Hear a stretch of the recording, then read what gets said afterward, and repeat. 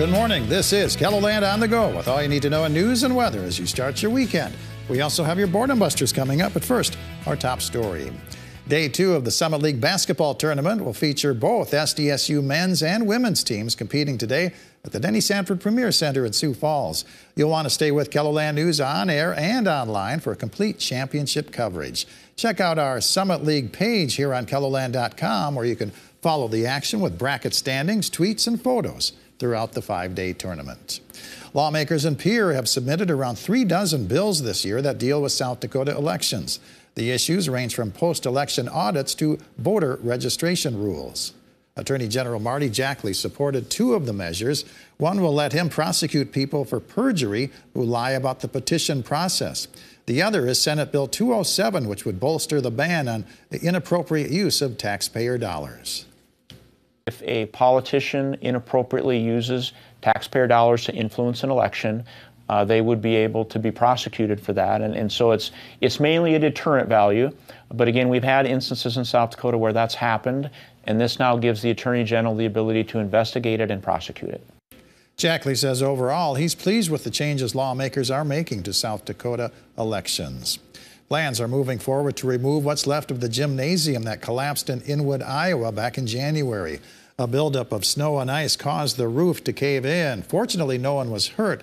And now, more than a month later, the city is taking bids to have a crew tear down the damaged heap of steel beams and siding.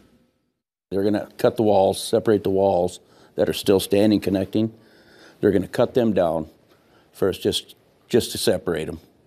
And then whoever wins the bid, when they're available to come in, tear it all out. A special committee will meet next week to make plans to replace the gym with a new building. Let's take our first look at the forecast now with meteorologist Adam Rutt in the Storm Center. Good morning, Adam. Good morning, Perry, and good morning, everybody. We're off to a generally quiet start to the day beyond some snow showers here and there in a couple of locations.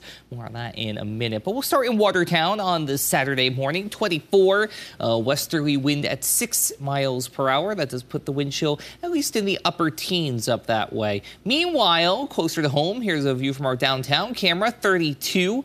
Not much of a breeze at all at the airport, but a lot of cloud cover. That does gradually dissipate, though, as we head through the day. 19 right now in Mobridge, 30 for Pierre, 15 in Rapid City, 11 for Custer, 23 Spearfish, 33, though, in Spencer, 32 for Yankton and Chamberlain, mid-20s from Huron to Marshall into Ortonville and up toward Aberdeen as well. Winds are tolerable out of the west, around 5 to 10 miles per hour, but that breeze is going to pick up as we head through the evening, overnight, and more so into Sunday, where we also keep an eye on the first of several chances for at least some kind of moisture, rain, snow, or otherwise. We'll take a look at that and the rest of your 7-day forecast in a little bit. All right. Thank you very much, Adam. Well, the South Dakota Military Heritage Alliance in Sioux Falls is shining a spotlight on veterans with the inaugural Vet Aid SD event. Today's concert is free and open to the public and will feature performances by Danica Michaels and Corey and the Fireflies. And we want to do something that celebrates, that has fun, brings people together, and just let them have a good night, host them for free. We've got great bands coming in, great people, and let's just have some fun and celebrate this country. The doors open at 5 o'clock this evening at the Alliance. Danica Michaels will take the stage at 6:30, followed by Corey and the Fireflies at 7:30. Snowmobile racers are competing in the Octane Inc. Snowcross Nationals at Huset Speedway. The races started on Friday and will wrap up today. The event attracts racers from all over the world, and that's a late winter boon to businesses in Brandon.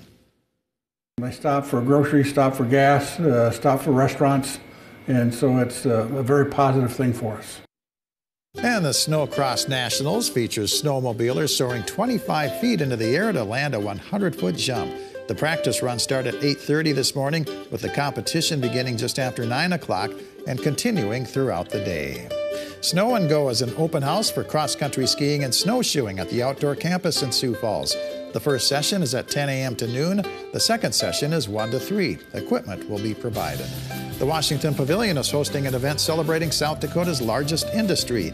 Ag Day features an interactive farm display, farm animals, chicks hatching, seed planting, plus virtual games and a free lunch for the first 750 people. Ag Day goes from 10 a.m. to 2 p.m. And also at the Pavilion, this is the final weekend to see Guild Hall, an adventure in the arts. It's an exhibit featuring 50 of the country's most celebrated artists. It's taking place in the Visual Arts Center from 10 a.m. to 5 p.m. Sunday is the final day of the exhibit. Adam? Well, we do have some snow showers out there in portions of central and southeastern KELOLAND, also near Watertown, but not all of it's making its way to the ground, and what is making its way to ground level isn't really amounting to too much. Now, earlier this morning, we had winter weather advisories toward Cherry, Todd, Bennett, and Oglala Lakota counties, where they saw several inches of accumulating snowfall. So if you're in south central South Dakota, you will want to keep in mind that roads will likely be a bit on the treacherous side. But further east, just some nuisance snow showers and cloud cover, which will gradually get out of here as we head through the rest of your morning as high pressure builds in from Wyoming and northern Colorado. Unfortunately, that doesn't last all that long. Although right now, it could be a lot worse. It could be what they're seeing up toward interior parts of New England, a rare snowstorm this season in what has been a pretty mild winter in eastern and northeastern parts of the United States. A far cry from what we've had here, which has been just about the exact opposite. Winter storm watch in place tonight through Monday morning along and north of Highway 12. We'll see several inches of accumulating snowfall likely as we go into the second half of the weekend. In fact, here is the next 7 days. Sunday night, and Monday. You notice that snow hanging in there right along the North Dakota border. Lesser amounts south and east, where we'll likely see a little bit of a rain-snow mix above anything else. Then we have a daily chance for some snow showers out west. You notice moisture trying to hang tough out that way. And then we head toward the second half of the week, where everybody gets in on the chance for some snow. We'll watch the developing area of low pressure start to take shape by that point and interact with some chilly air. So keep an eye out for updates on the second half of the week. We'll also keep an eye out for updates on the short term, where we're still looking at around 3 to 6 inches of snow near and north of Highway 12, lesser amounts toward 212 and Highway 14 in Watertown and Brookings, respectively. And then as you head towards south central and southeastern KELOLAND, again, more of a rain-snow mix, so an inch, if anything, from Chamberlain to Worthington and to Yankton. Also 1 to 2 and 2 to 4 inches possible toward Rapid City, Custer, and Pine Ridge. Beyond the 7-day forecast, odds for below-average temperatures win out, with that active weather pattern trying to stick around as we head toward the Ides of March. Highs today, though, in the 30s to near 40 to the east. We'll see 40s West River. Overnight lows under increasing cloudiness. Bottom out in the 20s with snow developing in western KELOLAND to the northeast.